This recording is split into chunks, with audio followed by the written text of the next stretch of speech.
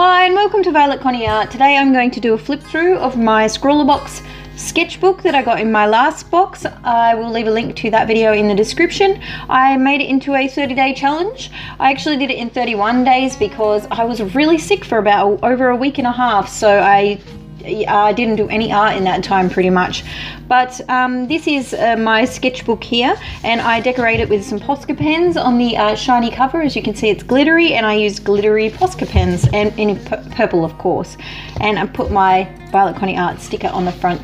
So I decided to fill every single possible space back and front, and some of it has rubbed off on the other pages, which is a bit of a shame. But I think from now on I might just use one side of my sketchbook because I don't like this happening. But I kept a little tally of how many days I did the challenge for. I did 31, so I probably should add another one in there. And there's the swatching from the first Scrawlrbox. I did this, so this is on a gouache background with a Pentel brush pen. This was my Scrawlrbox challenge. Again, the link to that video is in the description. This one here, I downloaded the artwork from Angie Hewitt Art's Scrawlrbox challenge video for this month and coloured that in. I'll leave a link to her video in the description. This here was my son, Mr. D Sketch. He did the Scrawlrbox challenge as well for Enchantress, and this was what he drew. This here is a gouache background with Posca pens. It didn't really go very well on top of the gouache, but that's fine. This is with Copic markers, again supplies I got from a Scrawlrbox. So these are the colours that I've gotten across different Scrawlrboxes. I think these were actually chameleon markers, and most of the pictures I have used are from Pinterest as well. So this one was straight out of my head. Some of it's rubbed off a bit. It was just mucking around with a gouache background, a black brush pen, white gel pens, and then this here is a little bit of Posca pen yellow. This I wasn't entirely happy with. The reference photo was from Pinterest, but yeah, I think that some parts of the hand don't look quite right, but oh, they're okay. This was a photograph from a trip that I took earlier this year in February. So this is a lighthouse. I think this is at Port Fairy, and I painted that in gouache, and as you can see, some of it's rubbed off onto the other page, which is really disappointing because I kind of liked this picture.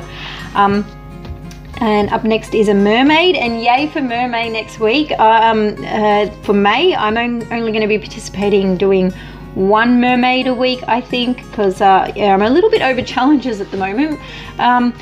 Then I did some decorating, so gouache background with Posca pens. It's the same theme throughout. This was straight just Posca pens, just out of my head, just mucking around. A gouache piece here. Again, just experimental, and I kind of want to set myself the challenge to fill every page as much as I could. This is a gouache background with Posca pens on top, and then this here is coloured pencils and black liners, and I kind of gave up on what I was planning to do here because I smudged her face when I was erasing the lead lines. This is a gouache background again with some Pentel brush pen on top.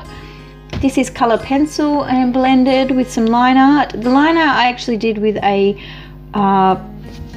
brown ink, and I actually have been watching, and I can't do it nearly as well as what this person can, but I've been watching Tommy the Dreamer, and she does some amazing artwork, and she uses this brown ink on a lot of her artworks, and I just think it looks absolutely gorgeous. So I actually bought some a little while ago and been giving it a try, but I still need to practice a bit, and I think this paper didn't like my dip pen very well. It kind of tore at it a little.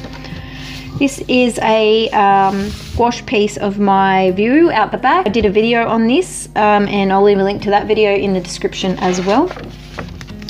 So this was a reference photo from Pinterest that I just did in colour pencil. I was feeling bored and I just wanted to use some Posca pens, so that's what I did. This here is another one from Pinterest, and what I really wanted to do was play with the contrast of cool and warm colors and light as well, and I think I did all right. I'm not a huge fan of pencil like this here, the streaky nature of pencil. I think it's because I don't have patience. I think if I had patience I could make this better so it wasn't so streaky, but it's okay, it's good for what it is. I think I really love painting. I think that's where it's at for me. This here was using watercolor markers. It was real blotchy. The paper didn't handle it at all. Like if you feel the paper, it's all kind of torn up. So yeah, I think some of the supplies I was using was no good for this paper. I really liked this picture. So this was another image again from I think Pixabay this time, and so is this one. This one I really enjoyed, and I'm so disappointed that this is yellow. I don't know if you can see it here on the camera, but the yellow from this has transferred onto the top of that, so that's disappointing. And then this one here again, which did not turn out. Let's not talk about that. I was mucking around with this one with some Faber-Castell glitter pens, which was a bit of fun to do. This didn't turn out. I was trying to use my Inktense. The paper wasn't really holding up very well, and I got the proportions of her head and her body really quite off, so then I ended up just splashing paint across the page just to fill it in. When I mucked things up, I decided to just fill the page and be done with it. This here is Posca pens. I really liked this side. It's kind of cute, this like a line. If anyone knows this style and what it's called, I would love to know. Leave a comment below and let me know. I'm pretty sure it has a specific name, and I would really love to look that up. This one is another one like that. This, I had started a sketch and it wasn't turning out right, so I painted it over black, and then I tried to use a silver paint pen and it just was not working, and so I kind of got fed up and just ended up using a silver glitter pen and a white gel pen to just draw bubbles all over it.